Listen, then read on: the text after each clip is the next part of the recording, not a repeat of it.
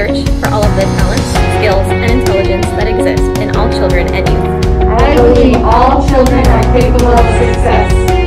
No exceptions! I am a kid at Hope. I am talented, smart, and capable of success.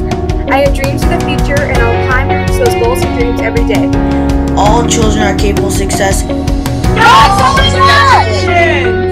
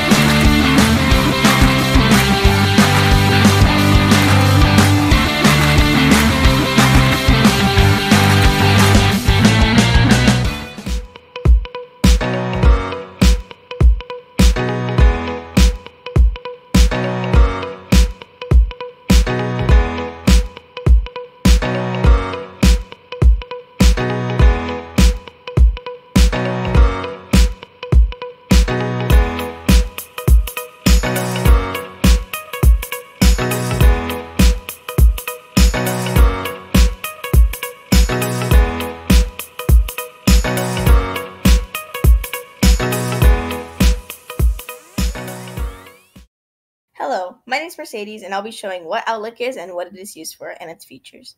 You may know one way to sign in, which is through ksd.org, but here is another way, which is through Rapid Identity. When you first sign in and end up in Rapid Identity, you'll scroll down, and next to Park Overdrive is Outlook Web Access.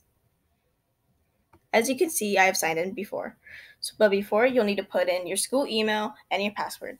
So all I need to do is put in my password, and I'll stay signed in.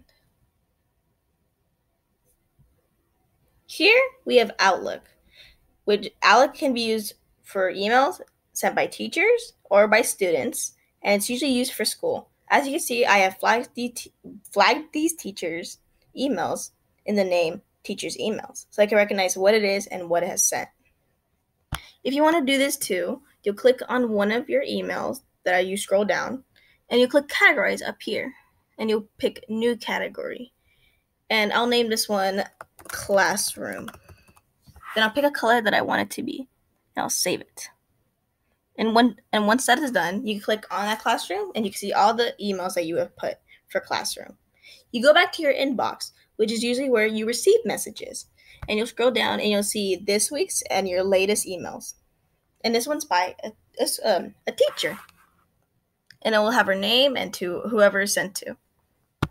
As you scroll down, as you see these blue lines, it means that the message has not been read.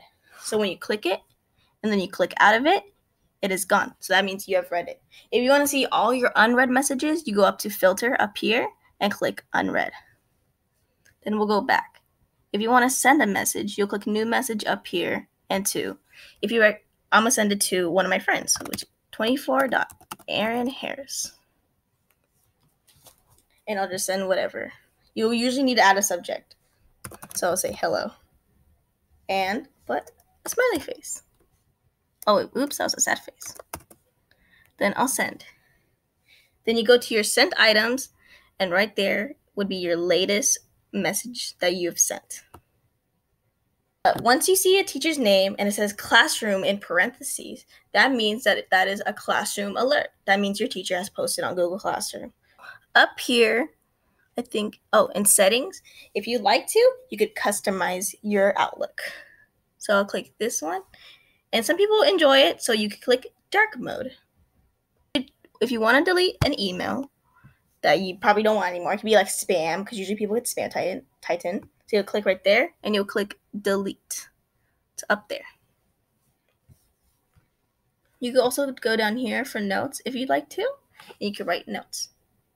Ooh, another thing is your calendar. And usually Outlook can book for meetings. So whenever you have a Zoom meeting, you could also put it on there if needed. So you would double click the day. You got a title, Zoom meeting.